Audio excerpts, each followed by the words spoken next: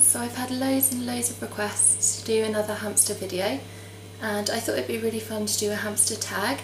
So I'm here with Igor and I'm actually in my kitchen, and that's just because hamsters are nocturnal, so they're only awake at night time and the artificial lighting is awful everywhere else, so the kitchen's got quite good lighting, so that's where I'm going to be filming it.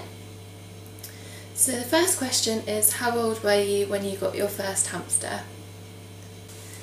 So the first hamster I came in contact with, really, I never had hamsters growing up because my parents aren't really into really small animals. They like rabbits, but they're not too keen on guinea pigs or hamsters or any animals that are that small. So the first hamster I had really was when I was about 19 or 20. I moved in with my boyfriend, who I live with now, and he actually had a hamster called Jebby Jebberson, and that was the first hamster I really had. But other than her, the first hamster I've properly owned is going to be probably Igor and Vladimir. I got these two together, and I got these probably a year ago. I can't quite remember, I've got all their birthdays written down somewhere. And these are the first hamsters that we went out and bought together. So these are the first hamsters I've properly owned. And for the rest of the tag I'll go and get his brother or Marmaduke, because Igor's getting a little bit adventurous and I don't want him to fall onto the floor. So say bye, Igor. Say bye. Don't eat it.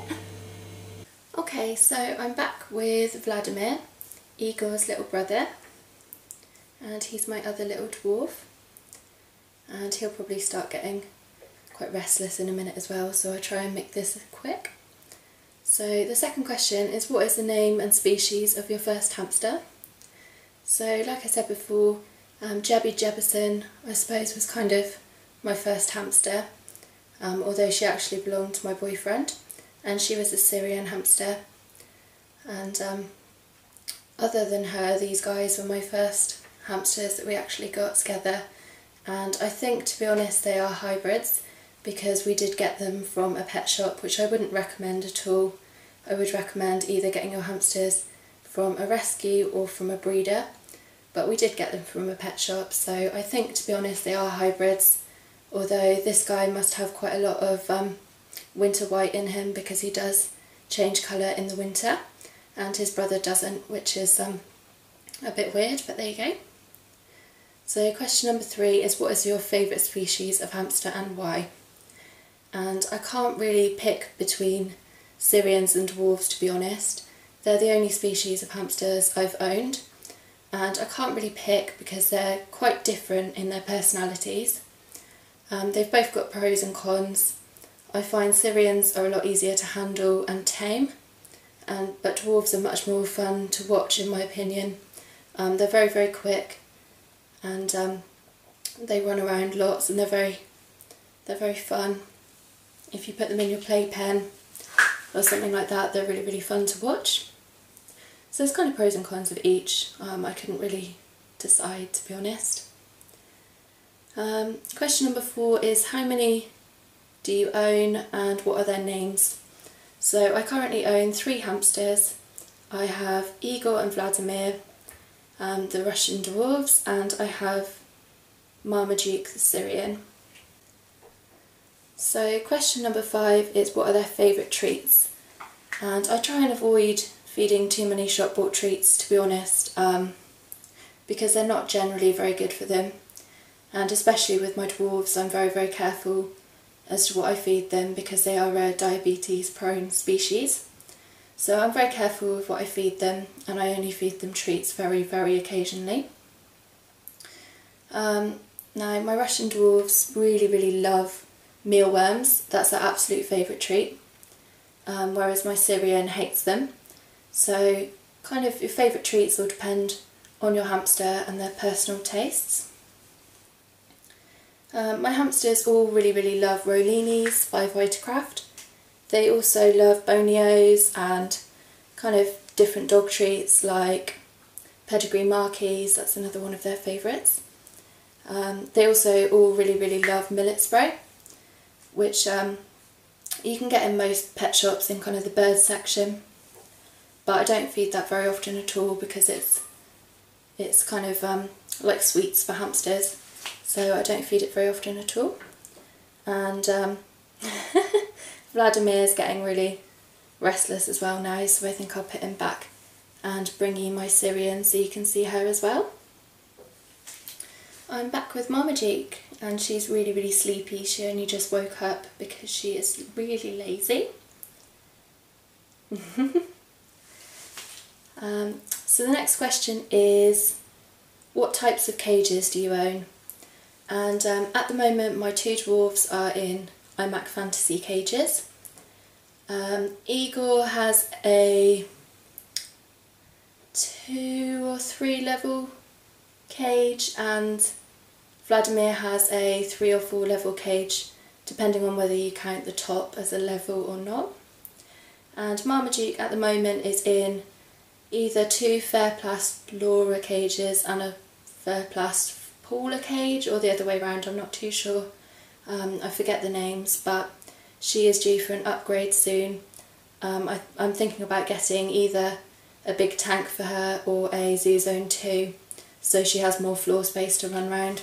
She does have a lot of space because she's got the 3 cages to herself, but there's not so much floor space, if that makes sense. So I'm hoping to upgrade her cage soon, but I've got quite a lot of costs coming up at the moment.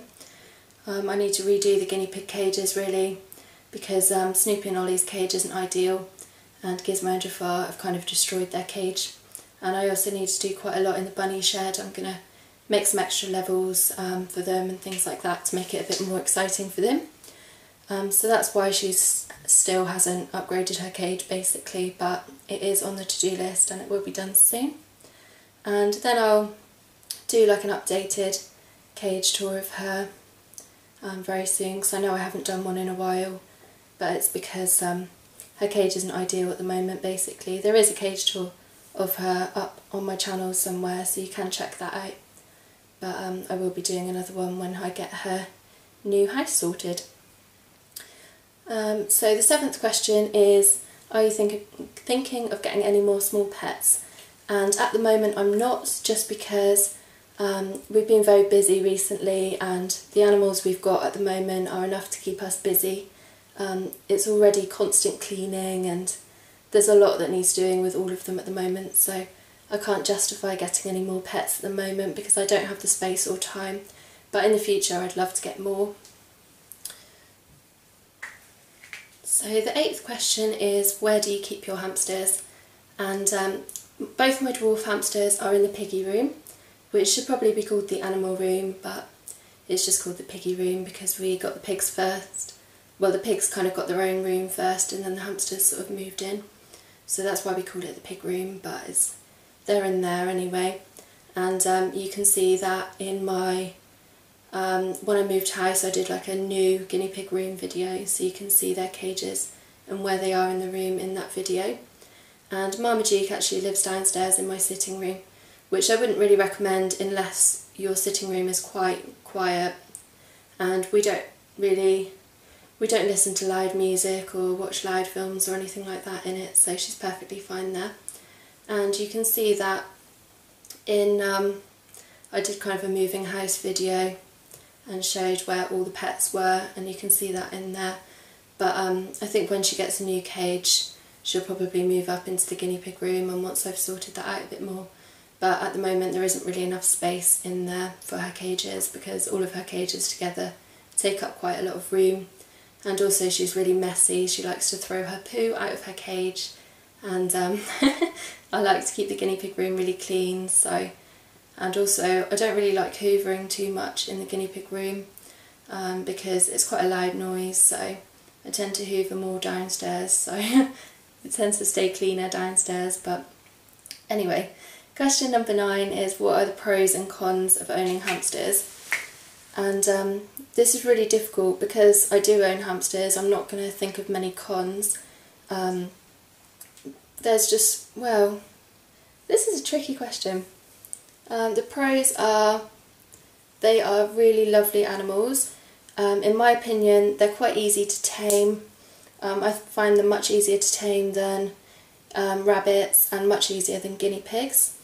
Their cages, they do need a lot of room compared to their size, but they don't take up as much room as a rabbit or a guinea pig or another small animal.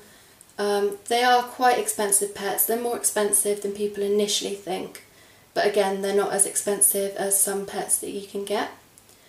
They are just really, really lovely animals. They're very reluctant to bite. They're quite happy to be handled. They're just lovely, lovely animals in my opinion. The cons, I would say they're nocturnal, so you don't spend all that much time with them because they tend to sleep during the day and they're only awake at night. And so I see them a bit in the mornings normally before they go to bed, and I see them when they wake up in the evenings. But you do kind of miss most of their activity because it's when you're in bed. And I'd say the other con is probably their lifespan, because hamsters generally live sort of between 2 and 3 years. They don't have the biggest lifespan compared to like a rabbit, which can live up to 10 years. So, and if you're like me, you get very attached to your animals, and it can be very, very upsetting when one passes. So I'd say that's a big con, that they don't live all that long. But then again, I suppose it means they're not quite so much of a commitment, because if you're getting a rabbit or a guinea pig or a chinchilla or something like that, you've got to really be thinking about what you'll be doing in the next 10 years, and if you're going to college or university or something like that, then you'll need to think about who's going to look after them and if you'll be allowed to keep them in your accommodation. And yeah, so I think both the pros and cons can be negatives or positives, but for me that's a big negative, that they don't live as long as most animals. And finally, number 10, what are your hamster's nicknames? So Marmaduke is Marmy, or if she's been naughty, she's Marmy Puke. Igor is pretty much just Igor because he's got a short name anyway, or sometimes Iggy Poo or Iggy Piddle. And Vladimir is normally Vlad or Vladdy, and that's pretty much it. And then there's just little nicknames like Pumpkin and little, I don't know, just general nicknames like Fuzzball, things like that. So, but that's pretty much it, that's their main nicknames. But I normally just call them kind of whatever I think about at the time, really. So I think that's pretty much it, and I hope you've enjoyed seeing the hamsters. I know you don't get to see them all that often, but I've had a lot of people give me ideas on hamster videos, but it's also quite hard to get around to doing all the videos because I've got quite a lot of different animals. So I've got a lot of people asking for bunny videos, a lot of people asking for piggy videos, so it's quite hard to get around to all of them, but I am planning some more hamster videos soon, so look out for those. And I've also put on my channel now, I've got sections for different animals, so I think it works kind of like a playlist, so you can go on to my hamster care videos and I think it will play kind of one after another of different hamster care videos that I've done, so you can always do that if you'd like. So I hope you enjoyed this tag, and I'm tagging all of you, so if you'd like to do the hamster tag as well, then feel free, and you can always leave it as a video response because I love learning about other people and their pets. So thanks for watching.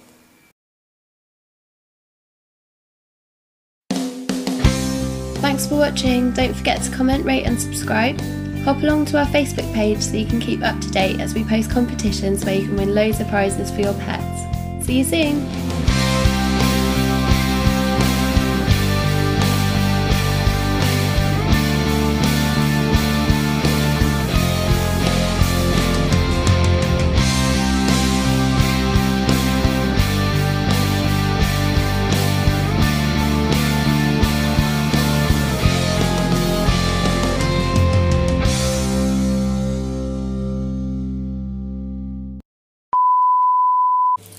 Hi everyone, so I've had loads of